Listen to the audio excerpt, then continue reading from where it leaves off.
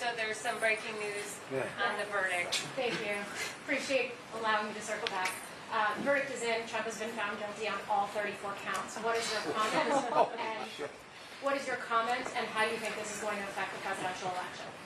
Again, I've been disciplined about not commenting on the court cases and talking about issues that I think are of deep concern to Americans, and not the issues that aren't being used to divide us, the culture war issues. So I'm not going to comment on it.